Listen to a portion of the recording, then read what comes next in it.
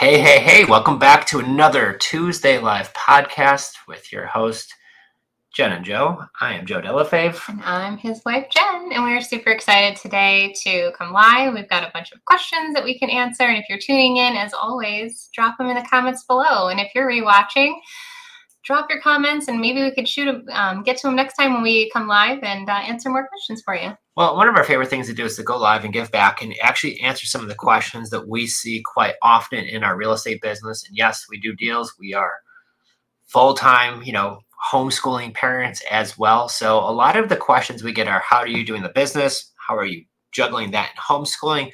Things like that. And so it's pretty cool to... It wasn't like this was our master plan when we first got started doing this. I don't know. It might have been your master plan.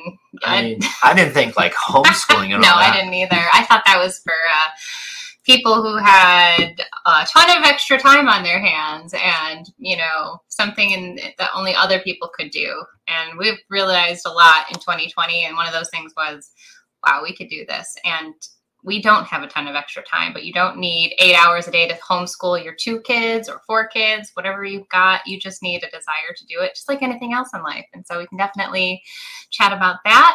But it's been a crazy journey, and I keep reflecting about how far we've come, because in the very beginning, the first 2 properties, what was your vision when we seriously bought one property together? Well, really, it was just you, and I was like hanging out, kind of like, this guy's nuts, but no. Well, I guess what was happening, so rewind all the way from the beginning. When I first met Jenn, we were dating for about 2 to 3 weeks. My grandparents every year would rent this house in Florida, and I'd always want to go visit them, but by myself, right? So I meet her, and I knew right away she was a different caliber. So I was like, hey, do you want to go on this trip with me? I'm going to go visit my grandparents in Florida, and Jenn, being a teacher, had that week off from school. Mm-hmm. So she was crazy enough to say yeah. So our first 30-day anniversary, 1-month anniversary, we're together like on a cruise ship, because we even took like a couple-day cruise. Yeah. But when we went to Florida, I saw how my grandparents in the wintertime, where it's freezing in upstate New York and it's February, March, April, and how gorgeous it is there. I said, that's my dream one day, is I would love to have a retirement, the ability to have a house in Florida, and I don't have to worry about being in the snow, but I don't also want to work till I'm 80 unless I really want to. I want to have that extra income. So I knew we wanted to start buying these houses. And when I got that course in the year 2000 from Ron the Grand, I watched the market from 2001, 2, 3, 4, 5, 6, 7. It was really kind of going up. And that was really kind of part of the reason why I think it took a dip right after that. And that's when myself and Jenn met, and we started getting back into it, because we were just finding deals. And I don't even know if you knew, because you were teaching, but I was like, hey, I just found this house, which I think is a really good deal. And I'm thinking, like, I remember that one, it was in Gates, New York, right outside of Rochester. We walked in, and it smelled so bad, like cat pee or dog pee or both. That you turned around and you did a 180 out the door. I remember exactly what house it was. A white one with like broken front steps. I don't know how many cats there must have been in that house, but well, no, because I had the mentality back then was I had gone to college. I did my 4 years. Now I'm barely making ends meet on a teacher salary, having to pay out of pocket for my master's degree to go teach middle school English, because that's just what you had to do. Plus, I was trying to make my mortgage payments, and like looking back on it, it's just like a crazy way of starting out. But it was the mindset of, well, this is what it is, and this is how it has to be. And then you come along, and you're like, no, that that at the end of your career, not knocking teachers, but at the end of your career, you're going to get a little bell, and what, right? Like maybe some good pension, maybe healthcare, and yes, you're touching a lot of lives. But I was like, oh, well, there's something more that we could do. Like, and that's when that little bit of, like what goes on the other side? And that's where I started to see the bigger picture of, it doesn't have to be a certain way just because you went to school or just because this was the road you started off on. And for me, that was a bit of a shift. And I had family that when I walked away from teaching, they were not happy with me, like literally disappointed, right? And that's a hard feeling to have as a daughter. But at the same time, I knew I wanted to stay home and raise my babies, and I wanted to support you, and didn't quite know exactly what we'd grow into today. But, I look back and how proud I am of that. of that younger version of myself for really sticking it out, because sometimes it's not always easy to follow your dreams and really pursue your passions and create your own future instead of doing what other people think you should. Well, and I think that's how I got here, because I was always a daydreamer. Yeah. I was always the daydreamer. And with me growing up the way I did, like cars would break down on the side of the road. My parents would be stuck somewhere because they had, junk cars. And that's just the way it was growing up. But I always knew, like, from some of what I saw from my friends had, I'm like, I want that kind of stuff. And then what really did it is when I got to work for this really wealthy guy. I was, 19 years old at the time. And we were at his house in Texas, and I got to walk into my first mansion and sit in a Rolls Royce, and my jaw hit the ground of like, this is what holy cow. Yeah. So that's just, I think, from coming from where I did and then getting to see that and how they're normal people too. They just accomplish some really, pretty awesome things. Yeah. And I think something like it's discipline, right? Like it's strict discipline. It's just doing the boring things day in and day out so that you can create the life that you want to live. And I feel like it's overlooked a lot of like the mundane tasks that even with a virtual assistant, an executive assistant, a dispo manager, an acquisition manager, like there's still things today that don't you do like every single day that you like maybe didn't think you'd have to do, but it's just what keeps this business going. Or right. Yeah. Well, and I think even when it comes down to the very first guy, he never graduated high school. And probably all of us know that person that didn't graduate high school, but who's now wildly successful later on in life. And that was one of my first, I would say, mentors, which I was like really impressed by. So when I saw normal people doing normal things, but just doing them really well and becoming wealthy from that, I figured, you know what, it's an even playing ground once everybody hits, graduates high school. So that's what I loved about real estate was to me, it didn't feel like there was a limit or a cap where if I had a job, you working as a teacher, like no matter if you work double hours because you love teaching, they're not going to pay you anything more than your salary. That blew my mind too. When we first met, you talked about commission, and like, I honestly at 20, what was it, 25, 26 when we met? You're 26. I was 26. Oh, youngster. I didn't know what commissions were. I had never been in a job, and you're like, it's sales. Like, come on, like the more you do, the more you make. And I'm like, what are you talking about? But again, it's just like how you're grown up and you stay in a bubble and you just that's all you know until you open it up and realize how much more is out there. And the more that you give, you get back. I forget that Zig Ziglar quote. I think it is. Yeah, you could always get in life what you want by helping enough other people get what they want. So it's really just paying it forward. And that's really what it is. And focus on that. And I think that's been key. We got some friends tuning in right now. We got Jim and his wife down in AZ, Arizona. Some beautiful awesome state. People there. Yeah, I'm glad that this is hitting home. Sometimes you just got to be real and share, right? We got James Buck. Good to see you. Good to see you too. He's actually one of our meetups. Hey, Mike. And then Mike, I actually used to work with Mike back in the day at the car dealership. And Mike is probably the best car salesman in North America that I've ever seen. So, and I'm not just saying that because he's here. I've seen him do his job. So, but it really comes down to, once again, just being kind of normal about it. But the one question I see the most is because they see us running the business and they know it's a lot. Also, homeschooling our kids. So how do you balance your time between real estate investing and homeschooling? You want me to answer that? I know.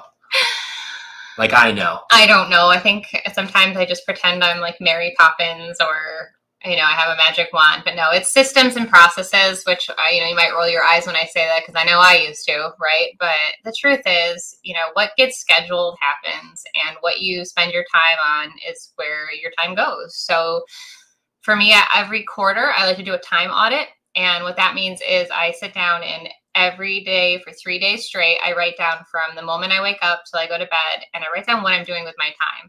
And a lot of times what I find is I have patterns, and that pattern is typically around, whatever time of day, I kind of have that slump and I'll start scrolling social media. I'm not really somebody who binge watches Netflix, but I definitely can get sucked into the gram or even a little TikTok, right?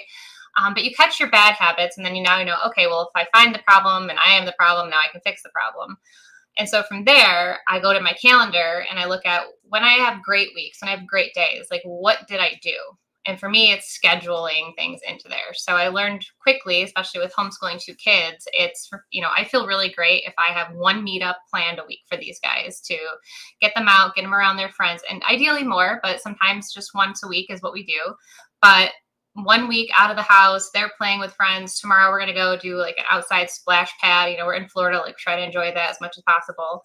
And then we have strict meetings. So Monday through Friday, we've got our team meetings. I know that those are going to happen. And then you plug and play whatever else needs to happen there. Kids are getting older, so there's a little bit more independent work with homeschooling. So I think people forget too, like that's such a skill that you need to teach your children. Like they need to be able to read and write and do math, but they need to also like try to figure things out and problem solve on their own, and give them some time to like get uncomfortable with that for a little bit and then sit with them and work through things.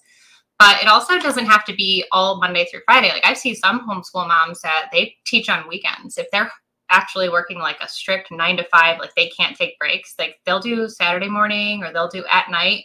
So you can make it work however your schedule is, but you just, again, have to be disciplined. And what are you going to give up in order to grow up and grow forward in whatever facet? So for us, it's, you know, we're not like out on boats all the time. We're not like beaching it like we would love to be.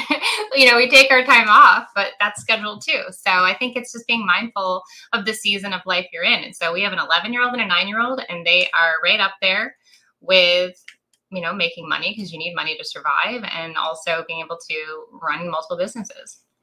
So that's the neat thing about doing this. Bravo to you. I mean, I don't have much to add to that really. Then, you know, I kind of just tell you where to show up and when to show up. That's what happens. And you can legitimately say whatever you want. We have what's called, if you make enough decisions in a day, you'll have decision fatigue. Yeah. Right. So the less you could just focus on the big things that help move the needle, the better. And so for me, I just look at my calendar. And before we started really doing this full time, Google Calendar, are you kidding me? And now I live by it. Yeah, you kind of were like not all about it at first. And I'm like, no, we're putting it on. You're gonna have to look at the calendar. I'm even gonna color code it. So this is your color. How long did it take for that to happen? But now I can't imagine not having it. I think it was fall of 2020. So we went full time in March. And once we started really growing our team, that was when I had it. Yeah, we were like, okay. Like you can't just like try to figure it out, because then nothing really gets done. You think you have 8 hours in a day, and you'll get more accomplished knowing you have 15 minutes rather than if you think you have 8 hours. I truly believe that, because unless you actually take your 8 hours and time block and actually like make yourself do the things that you say you're going to do. Like you can't just say, oh, I'm going to work on my real estate investing. What does that mean, right? No, it means I'm going to go post my blue ad into Facebook groups from 9 to 10. And then from 11 to 12, I'm going to go through my CRM and follow up with people. And then at 2 o'clock, I'm going to pick up my phone and I'm going to call those people.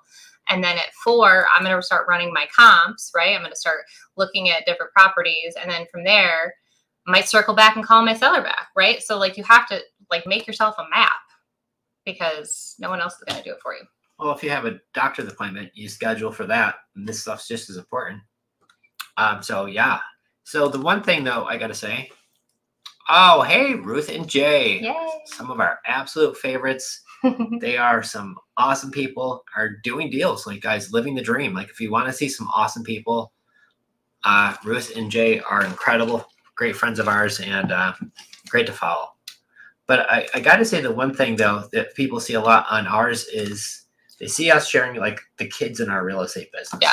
And that isn't for clout. Like our kids do way more in our real estate business than we take social media. So once in a while, if you do catch a video, there's so much more behind the scenes, just like anything else that you don't see. But the one question I see is, can we share some of the strategies we use to teach our kids about real estate investing? So is this more of my question? I don't know. A little. Well, some of it is organic. Like I'm driving down the road and my daughter is like, what is this burr thing you guys say is so bad, right? And so I'm like, oh boy, she's 11 and here we go. And so sometimes it's just an organic thing like that. But then other times, they're just curious too. Like why are you guys always on computers? What is a CRM? How can I help? If we have to talk about a deal, they'll be like, why do you keep saying this person's name, right? Because we'll be talking about a situation, one that we're working on. So I think it really comes down to, when they've been with us since the beginning doing this because they came to the properties while they were in Jen's belly still. And ever since then. So I remember when Brooke being young, you know, being in the stroller, coming around one of our houses that we were working on a weekend, or when Bradley was then born after that, and Brooke's now running around and he's like in the stroller, and all those little cool moments that they've been helping since the beginning. So this is really all they know. I think one of Brooke's first jobs, so Bradley had to be probably 4 or 5 months old, whenever it is that we had Southampton. And I was bringing mulch over there on a Sunday because we were about to start showing the house. And Sunday was my day off from my car job. So I took Brookie with me. She was a little over 2 years old. And I think I gave her $5 to help pick up all the mulch bags. They were all the empties and to gather them all for me. And she was there helping. So, and then the bug story, she was there for that one. So that was kind of gross. But so when that happening, our kids have always been in it. And so by bug story, he means the time he took our daughter into a flea infested house that tenants moved out of, and we didn't know that they had fleas. So we just walked through it. Like that was the weirdest part. Literally, like 2 weeks prior, you and I both walked it. And they had tons of stuff in there. A lot of stuff in there, tons of furniture, but not one flea. No. That we saw. That we noticed anyways. But yeah, I think not using children as an excuse, not hiding behind them, and then also just being honest and explaining. Because when the pandemic hit, and it was the 4 of us and those 4 walls, and we were like, we have to like do videos, and how are we going to manage all of this? And at the time, the kids were 5 and 7, and so Bradley couldn't even really read yet. But you know, it was explaining to them in simple terms, this is how mom and dad are going to be able to work from home together. And now daddy doesn't have to go off to the car dealership all the time. And when you explain that to my son, like, he got it. And so, really involving kids every step of the way, and then setting targets, whether it's Disney World, a family trip, getting them excited to go travel more. They see the big picture, and they truly want to be a part of things. So I think the more that you can just, and if you don't involve them, it gets hard. If you can involve them as much as possible, it gets easier. Yeah, no, I agree. And I got to say, the one thing, though, that I hear the most, because from being on some of these big podcasts we've been a part of, yes, I have left my cell phone number plenty of times. Maybe. And so I do get a lot of calls, which is great because I love to connect with people. And I constantly hear all of the time that, they really resonated with our story, from having 2 normal jobs to learning how to do this kind of as a side business while getting married and having kids, right? And just kind of nothing super like crazy. One event that changed everything. There was some along the way that helped for sure. But then they resonate with our story because then once we were put in that position when COVID happened, we were able to pivot, create this kind of business that we've done, and then obviously move to Florida long before we're 65 and 70 years old and be able to do the things now that wish we could have ever dreamed of. And I always get a lot of times like, hey, I resonated with that. Is there any advice that you would give to somebody who's thinking of getting to be a homeschool parent, getting to do this full time? Like if they're just at that W-2 job, when you were teaching and when I worked at the car dealership, knowing all you know now, what would you have told old Jenn and Joe? As far as homeschooling or real estate? Both. Well, I think you just have to start. Like that's like the main point of it. And you got to get out of research mode. And the quicker you can take the messy, massive action, I like to call it, and you either pay for some education or you get into the networks and you are masterminding or in a coaching program that's going to literally, step by step, every question you have, like that's so important, I feel, because had we had that back when you were working, I know we would have gotten a lot further faster, instead of kind of taking our time and not really understanding things, kind of almost going a little bit like, not in separate directions, but like I was like, oh, I'm going to go sell Advocare vitamins and I'm going to sell jewelry. And you let me because that's what I wanted to do with my spare time. But what I ended up learning was all of these amazing social media tips and tricks and hacks, and realizing like, holy cow, if I could reach the masses about vitamins and like energy drinks, I could do this with houses. And you were the one who pointed me in that direction. And that I can't say. So when you told me like, hey, I'm like, Jenn, try to get into this real estate. And you're like, no, Advocare is the way to go. And I'm like, but you know why? because I had a community.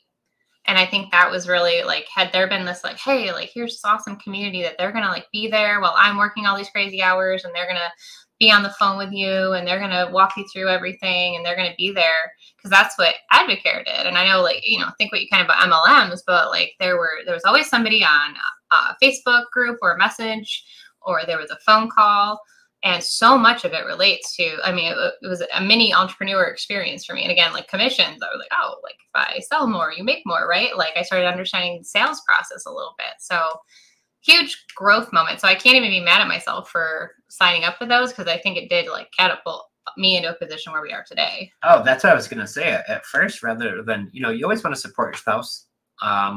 Right. So was it the thing where she's like, hey, let's go in 100% real estate together. Let's go. Now she's like, I want to do this instead, but you still support her. And I did. And you know what? That was the best thing I did, because it gave her the space to do her thing and learn so much about marketing and all the things that you could take from that experience that could really work into this business. And then after that, you started getting into Stella and Dot.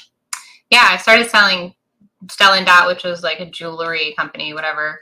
But what I learned from them was go live, and the power of going live on your Facebook and like, oh, look at these pretty earrings, look at this cute necklace, like, ooh, you know, here's my link, you can go and shop it, and just kind of like talking naturally about it. But then as soon as we started getting serious about real estate in 2017, and we had our first property, you shared it today, I think, or you commented on it. Like, there it was when we went live in front of a property that we had bought. It was a short sale, which I learned is nothing short about a short sale. It took forever to buy that property. And we were going to completely renovate it. And then our goal was to put in a rent-to-own buyer. And so I thought, well, what better way than to jump on and share this with the world? So the first time we go live, I was straight up terrified. I didn't even really know what it was. But then when she was like, I'm going to hit the go live button, I was like, what does that mean? She's like, well, when I hit that, like all of our friends and followers and all those, they could see us talking live right now. And I was like, no, don't do that. She's like, too late, haha, and then hit it. And here we are live. So if I look like I'm like a deer in the headlights. That I legitimately was. I didn't think this was going to be a thing. But she brought these things over to the real estate business that transitioned well. And that was one of the things that we did when even starting our rent to own business is we would go live, what was it, like every Thursday? And for every week, like we didn't miss it, and we had really good turnouts. I mean, there was sometimes I'd go live and there'd be 70, 80 people, 100 people. Just could not believe what a time when everybody was home. Yeah, during COVID, many people weren't getting out much, but that's where we were, and we were providing a ton of cool stuff going on then. So it was really neat to do that, but going live definitely changed it. So these little tactics, I think, that worked really well. Yeah. So if you're listening and you're like, okay, well, how does that apply to me? Like, think about some of the things, the odd jobs or the careers or the things that you're kind of intrigued or passionate about, and see like how can that translate into the real estate investing world? Because sometimes it might be right in front of you and you don't even see it. And so if you just take a little bit of time to think and reflect, it might pop out. Well, and I think about like my old job, I worked at a car dealership. It had everything to do with real estate. It was just with cars. And once I realized how similar they were, I could see where I connected well. But quite honestly, if you look at some of our investor friends who are really doing very well, one of them, she's a nurse. And so what does that do for real estate? Well, you know, when you're an emergency room nurse, you're dealing with folks who are in a situation and they're coming to see you and they're kind of in a bad spot. And here you are having good bedside manners and walking them through what this is going to be like. And hopefully you're there to help. So when we're talking with sellers, it really boils down to the same thing. How are we able to help people and be nice? It's just that easy. Yeah. So another question I always get are, what are your favorite type of properties to primarily invest in and why? This is Ask Jen Day. Yeah, this is Ask Jen live. Oh, I thought these were questions that you're getting here. So. Well, we've gotten a lot of these. So what happens, I get so many DMs. They're like, hey, Joe, how do I do this? Or what kind of advice do you give for that? Well, if you asked Jen back in like 2015, 18, 2020, maybe right before 2020, I would have said, oh, I love a good fixer-upper. You know, I love taking an old junker and making it pretty, because there's something cool about that. The Jen of 2024 will say, I will take a turnkey, beautiful property. Let's go. Just take over making payments. And maybe I've got to put in a new smoke alarm.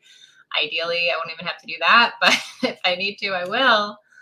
I'm with you on that one because, you know, we used to love when we found a really nice neighborhood and found that one ugly house, because not only was it neat for us, but it was all the neighbors who'd come over because they want to see what's going on and they're excited because how many times, like, I'm glad somebody's going to finally fix up that piece of crap, right? Yeah. That's legitimately what we'd hear. And then we'd make it one of the nicest houses on the street. And when the one neighbor I remember on Southampton, he's like, you'll never get that much for this house. And then he sold his for way over that because we made this beautiful, like this house, like absolutely fantastic. So yeah, I think there was always something we really enjoyed out of doing that. However, with you either being working or having the babies or teaching, working, all the other things, but mostly being like a stay-at-home mom full time and taking care of so many other things, you walking on a construction job with 2 little kids is not what I ideally want you to do. And I'm stuck at work. Yeah. So. Well, the house I was talking about, for example, we ended up having to do it again. So after we got a rent-to-own buyer in, we had a little kitchen fire. So we ended up having to. They had a little kitchen fire. They had a fire. They move out. We have to renovate it again. He's working. We actually had like 2 little mini renovations going on. And I remember I walked in with a mirror for the bathroom and the gentleman was there and he's like, "Oh, are you here to stage the property?" I said, "No, sir, I own the property." So that's probably one of my favorite moments. But yeah, it's a lot of work when it just depends, right? So for us, I saw once we learned how to buy these beautiful turnkey properties, it didn't require all of the time and effort to then manage people to be at the property, the electrician, the contractor, the roofer, you know, getting the inspections done, all of the things that entail. If you've never rehabbed a house, there's a lot that goes into it. And when you have more people in the mix and more to renovate, it's just going to be more problems and usually more money. And so when you can get really efficient and realize I can buy a beautiful turnkey house and then literally not have to do anything to it and then put a rent-to-own buyer in it, it just makes sense. And it didn't make sense to me until we started doing it. Yeah, when we started doing that strategy, I was like, no more junkers. But yeah, here we are gonna fix some flips right now. Still trying to get you out of it. But, you know, sometimes it's hard when you find these great deals. The way we market for leads, guys, when we have sellers reach out to us and we find situations where sometimes they will do terms and sometimes they have a fixer-upper that they don't want to sell in the market. They're ashamed or they don't want to show it to their friends and neighbors because they don't want pictures online and they just want to sell it quick, easy off market. And they're willing to give a big discount for that speed and convenience. Plus, that's really what the house is worth. Mm-hmm. It's no real thing other than that. But, you know, so sometimes we come across the deals. And so we do these fix and flips virtually too, which, you know, they're fun. You're helping still make the neighborhoods beautiful, even though we don't. No, we help the sellers out and that is important, but it's a lot. It's time consuming and it's just a lot of, what's the word? Staying on top of it too. So here's one great question. We call it Creative Finance Playbook, but so many people so with Creative Finance, like, how are you financing your deals? Like, what bank are we using, or what kind of loan are we getting, or things like that. So when you hear terms like creative finance, I guess there are probably creative ways to finance it with a bank and things like that.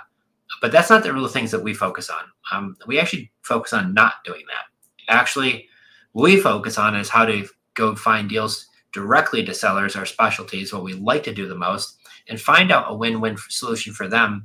And the one folks that are, you know, in a situation where we're able to help and get a good deal on it, but we buy a lot of these deals with $100 down, covering closing costs. Not everyone, there's some we put more down, but that's our favorite kind of deal. So that's what we look for and try to focus on doing.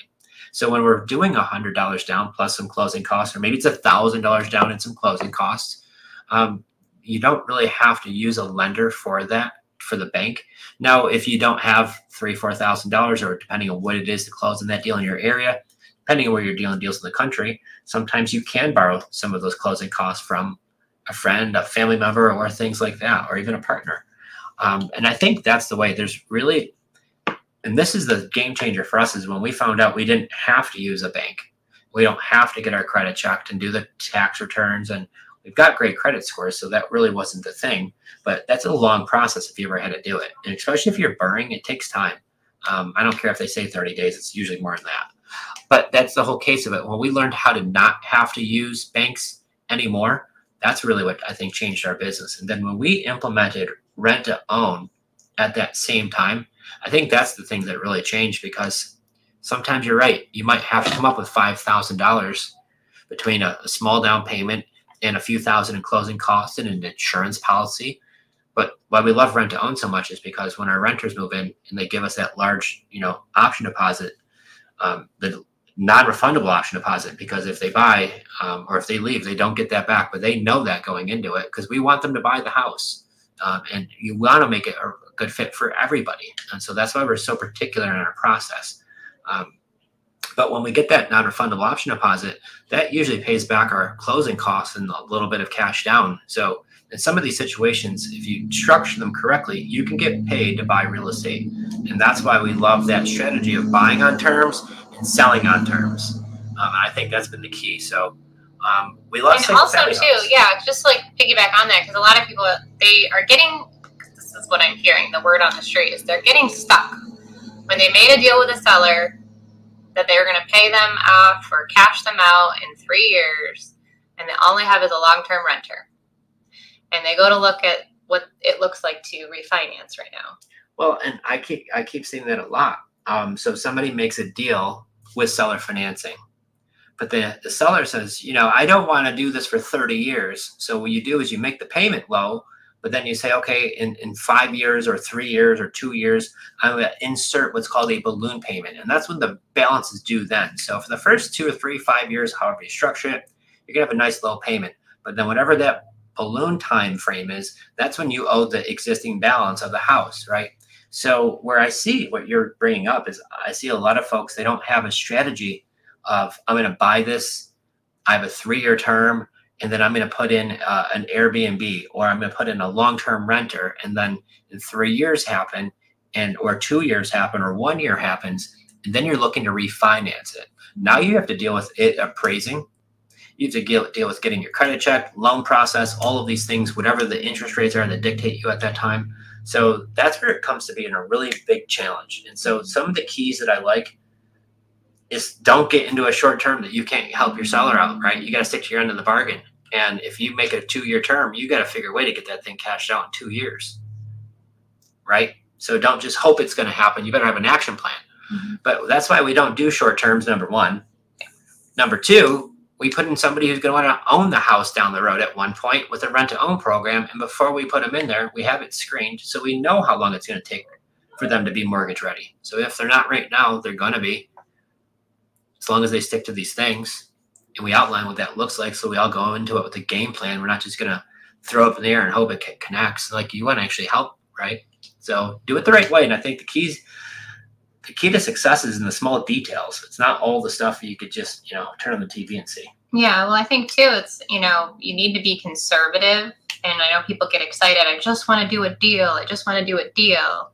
But at the end of the day, you got to do a good deal, and you got to do a deal that's going to make sense, it's going to make money, it's going to actually help everybody, and not just be like, you can't just think short term with creative financing. You really have to think about bigger picture here, because when you're taking over a seller's mortgage payment, that's their credit is on the line.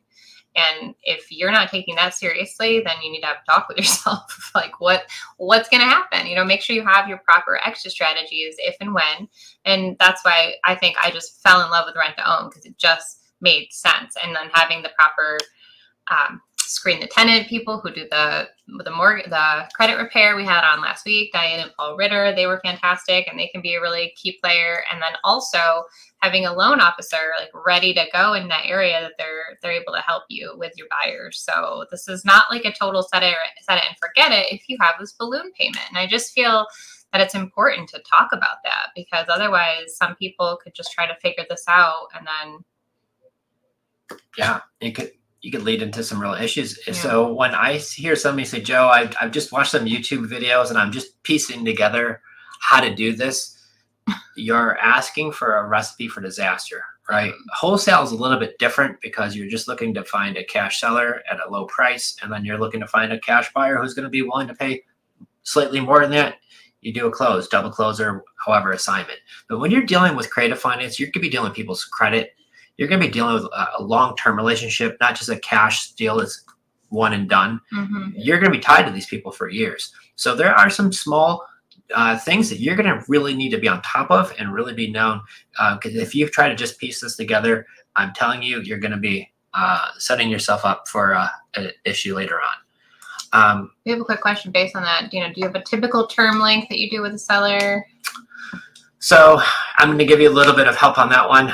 My favorite is the 30-year, obviously, because it's the longer the better. That's what I'm always looking for. But I don't put my foot in my mouth when I try to find out, are they open to 30 years by just saying, I'm only going to do 30 years or, what do they, I keep it really simple. And I just say, if I were to pay that price and I cover all the closing costs, I've had some sellers want to get cashed out in 20 to 30 years. And I have some sellers who might want to get cashed out sooner, like 10 to 15 years. So if I pay that price and buy it, what's the most amount of time you'd give me? And if you don't need to say all that, just ask them what's the most amount of time you'll give me. But the reason why I do it the way I do is because I'm going to set them up the high and then really what the lowest is. So I kind of, benchmark myself. And many times you'd be surprised how many that say, yeah, 30 is fine for me. And I explain to them, make sure they understand. But, they say 30 is fine. And I have some times where somebody says, Joe, I can't do 10 years. Can you do 5? And then you say, can we do like 7 or 8? And we try to negotiate, right? But that's ideally where I want to be, is probably 10 plus. But if I get a really decent deal and they say a 7-8 year term, I'm probably not going to say no to it. But if somebody says, Joe, I want full price for my house and I want you to cash me out in 6 months or 12 months, I pass on those deals. There's no way I'm going to do it. I won't put that much pressure on myself. So we try to renegotiate either a longer term. I've got one right now really close to us. Lady's a great lady. She's just in a situation. So I at least gave her some advice, I think, on how it could help her position. And it's not us buying it, unfortunately. I would love to, because I love the spot and location of it. But what's best for her in that situation isn't me buying it, considering I know what she needs to do. But I kind of gave her some advice, what I think would be helpful. And I think she's going to do that. That's what it's about too. Like I was doing a coaching call earlier, and it's not, if we're like chasing the number, chasing the deal, chasing the money, like that doesn't work out in that way. But like, how can you help this person? Because you might get on a phone call and just say something that might lead them in the right direction, and maybe you're not the answer, but you at least help them. And going about it that way, like, how can I help? What can I do to serve? Can I at least give my best of, what I think you could do in a situation, especially in this kind of funky market? And I just told her, hey, and she's fantastic. So I just kind of gave her some advice on hopefully, what you can do. But I mean, I love that spot. So they don't always win for you, but you should try to always make them win for the seller regardless. Yeah. And that's the best way to do it. And we're here to really help. And on some you get paid, on some you don't, but help people. And the more you help, though, the more you will get paid. Yeah, that's for sure. Is there any advice you give to someone who is trying to get into the real estate market now with today's interest rates? They feel frustrated. They're not able to find deals like conventional way, and they want to get started in real estate investing. Well, yeah, I would say you need to just really get great at talking to people and developing your craft of branding yourself and generate those off-market leads. And I just immediately think of Seller Steve. I talk about him a lot, but he was our very first seller finance deal. And he just wanted to walk away and not have that emotional weight on his shoulders from his grandfather's house that was, passed down to him. And he didn't want to go through the realtor listing, fixing and changing the house. That was like not something he wanted to do. And I know there's other sellers like that out there. That's just one example. But, that was a 0%, right? $500 a month, because we got 0%. We paid his price, and he was thrilled he got that number, because where he didn't want to do, if you remember, he didn't want to get some low insulting cash offer because the property had a sentimental value to him too. But he still gave us a great deal. Yeah. That was the point. It wasn't like he was like overcharging or even charging like top dollar for it. He still gave us a really fair deal on the property, but he wasn't going to take that half off. And really, I wouldn't blame him, because it really didn't need anything. But he didn't want to have to worry about selling it on the market, because I think his renter who worked with him left like a couch and a big old TV behind, and we had to have Kevin drop that stuff off. But much other than that, and knowing, to answer that question is like, you have the power to create your own terms. That's the beautiful thing about creative financing. So you first have to believe that there are people out there that are either going to let you take over their low interest rate, because what were the percentages right now with someone? with a low interest rate?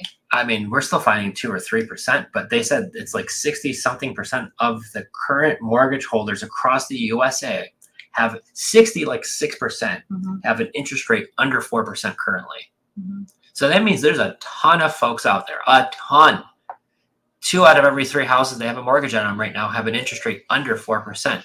Yeah. So either they bought it recently or they refinanced. And sometimes they refinanced and they took cash out. Sometimes they just refinanced to get a lower rate. But rates were historically low. So we saw a lot of people refinance. So a lot of those people aren't selling. And why would you want to? That's a really low rate. But there's a ton that need to sell for some reason. And they are really looking for some help.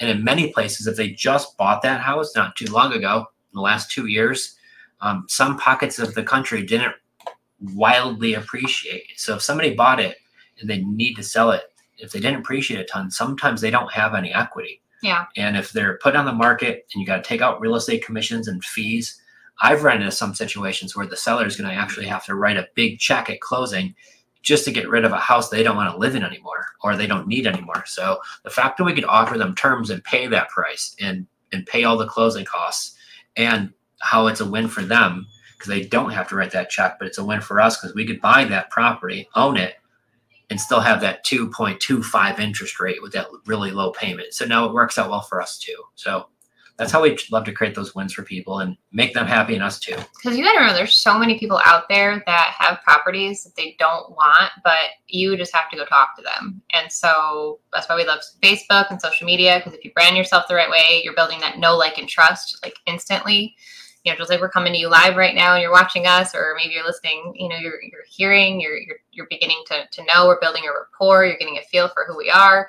And you can do that with your sellers, you know, people that might down the road, you know, want to do business with you, but you don't, you know, they don't know who you are unless you consistently put yourself out there. And so I always think about like the person that is just waiting on the other side of our uncomfortable zone, you know, getting out of our own heads, out of our own way, making ourselves go live back in the day where you thought I was crazy. But, you know, people are out there and they do need your help. And, you know, I see the question, I think it's Ruth, how would you describe the market along with funky? Like I say funky because to me, it's just crazy just in the last 2 years. I mean, the market goes up and down all around. But when we came down to Florida 2 years ago, Florida was like hot, hot, hot. Everything listed got sold right away.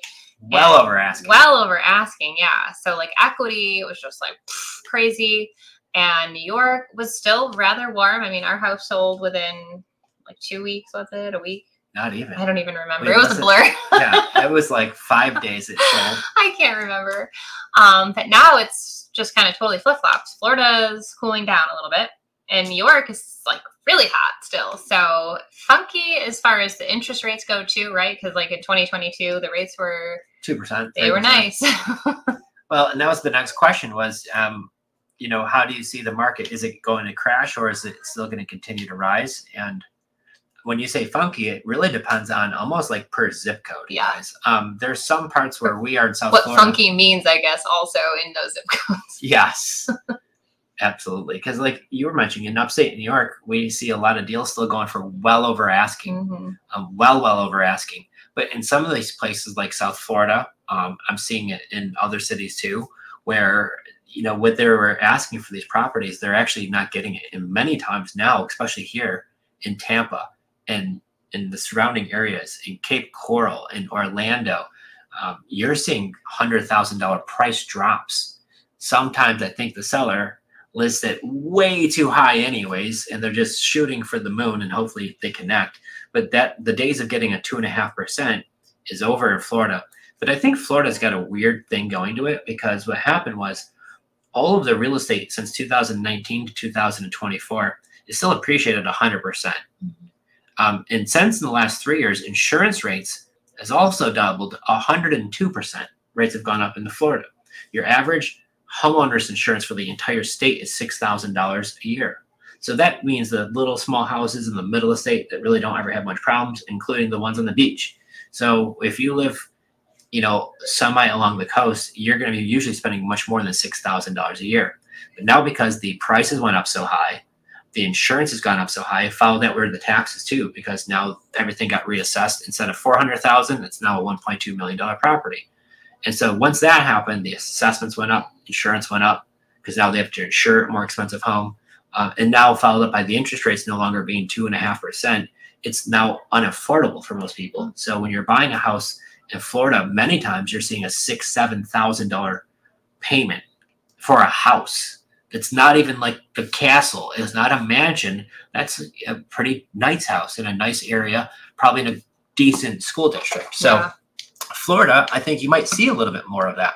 But I think in other pockets around the country, you know, in a $200,000 home, if the rate went from 4% or to 7%, that didn't change the payment much. So I think in some spots it's still kind of hot. So it really depends on where it is. But my favorite houses to buy, if the market is going up or if the market is going down. The number one house for me that seems to be the most bulletproof in a recession are whatever the area is. I look for great school districts, and whatever the median house price range is, anything under that.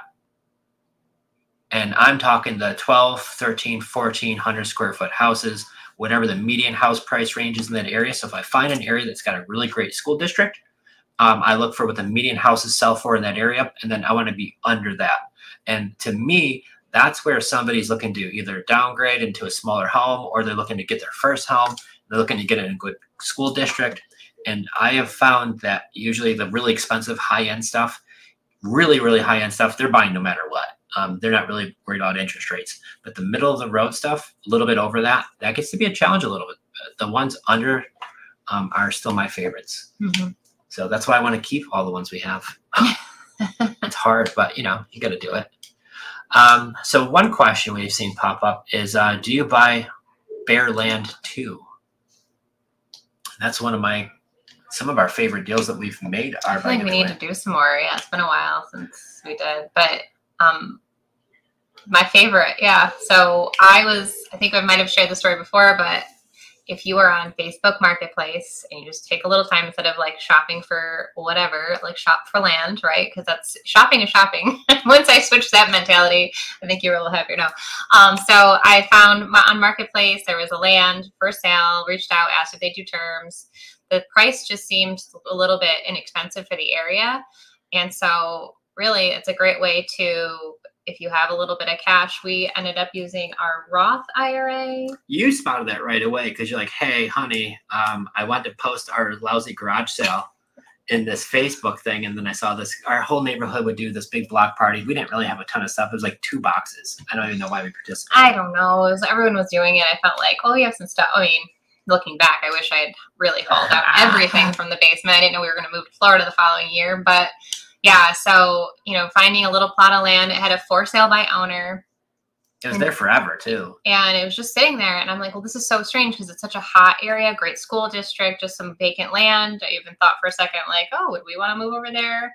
No. And so we just purchased it, and then we relisted it with a realtor, and we got... So, yeah, we talked to the seller. They were originally asking $9,000, which just seemed low. So Jen asked, would you do terms? And they said, no, we want all cash. So we asked, they said they would give it to us for $8,000 now. So we said, that's fine. So we did that for $8,000. We put it under contract. We bought it inside of our self-directed Roth IRA. And then we reached out to my realtor in the area who we already had conversations with prior. And he said he was going to list it. We didn't really know what we were going to get for it. We know we'd get a good dollar for it, but we got $26,500 for that property. Minus some real estate commissions, I think we cleared like $24,000. Mm-hmm. So we literally just fell into that one. And I think the backstory there was somebody had inherited the property. And so they were living in Kentucky. So they were out of state. They didn't want to, again, mess around with having to like worry about listing or anything. They just wanted this thing gone. And they had a little price they wanted for it and move along. So speed and convenience, time and energy, and that was all. And so I was like, well, that was kind of sweet. So every time I saw a for sale by owner anywhere where there's land, just like I do with a house. I mean, I just had Brooke send me one yesterday on the way home from Santa. And so anytime you see a for sale by owner, you need to call those people, and they probably won't pick up right away. And that's why you need to keep calling them and calling them and calling them. So shout out to Steve, who on the next land deal. Shout out, Steve. He finally got a hold of the seller, who was extremely difficult. I don't know if he had like a number. He lived an hour away, and this was his niece's house. For some reason, they left his phone number because she didn't want a deal. They had a house there that burned down years and years and years ago. And it's in this village where there's no room for new houses. And it's really close to a big college.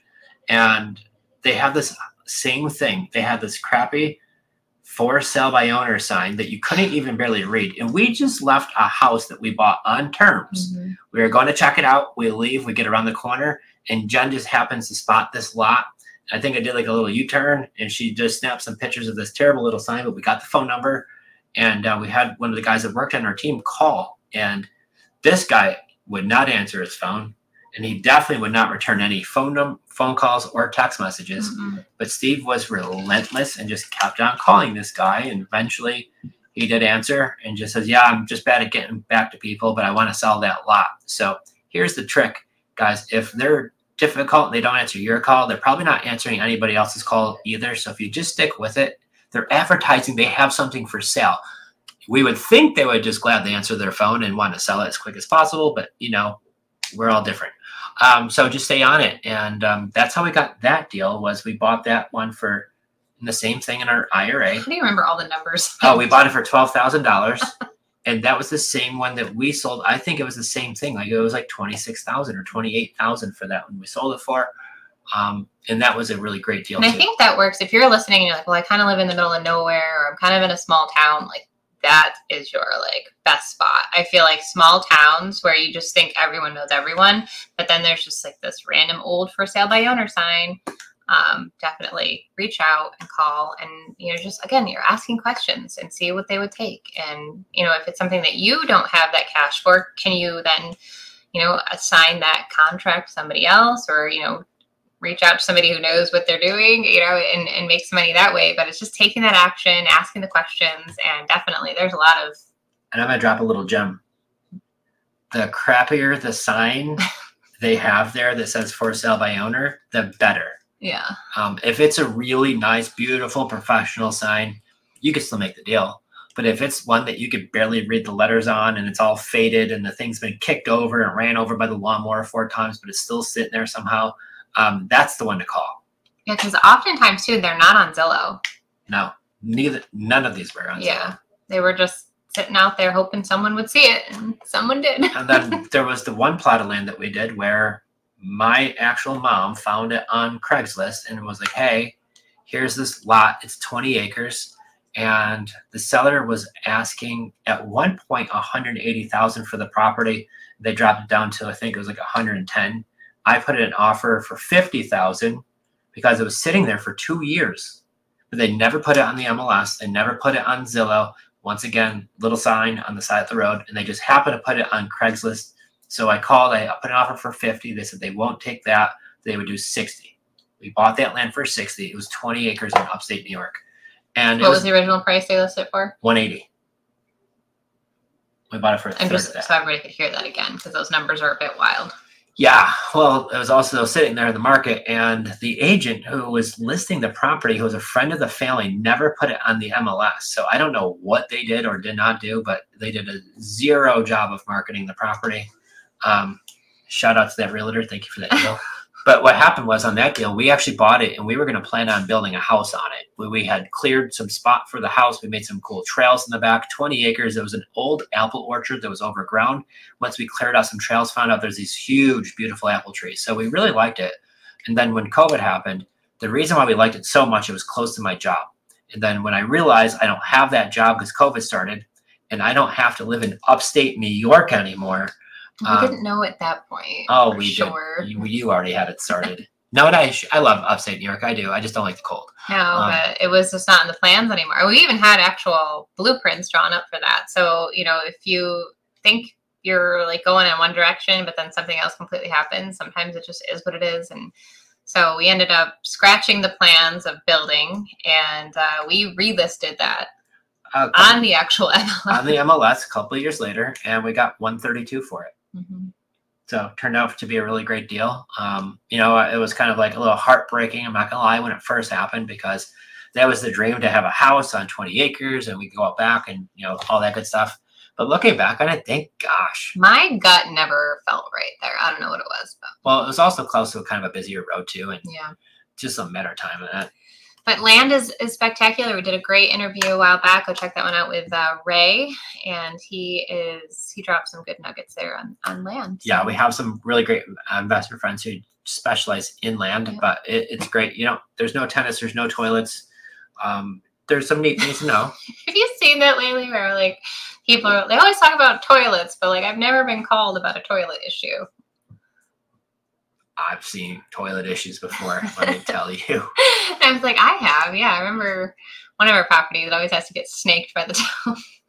Oh, that's because the town. I mean, the call comes into us first to say, hey, but. Because the town's piping is all old. So what they do is they give you a free snaking service because they know. But yeah, no, it's part of being a landlord, guys. Yeah.